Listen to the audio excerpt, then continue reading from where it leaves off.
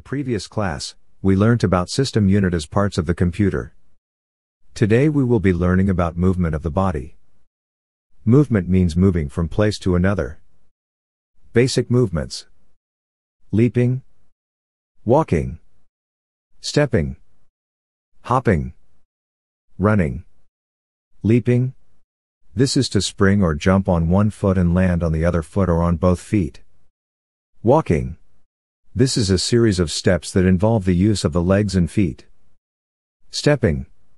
It is the activity of moving by putting one leg in front of running by walking or running. Hopping. It is the activity of moving by jumping with 2 feet or both at once. Running. This is a walk with longer strides or steps, and is faster than walking. How to walk. You walk by putting one foot in front of, or sometimes behind, the other.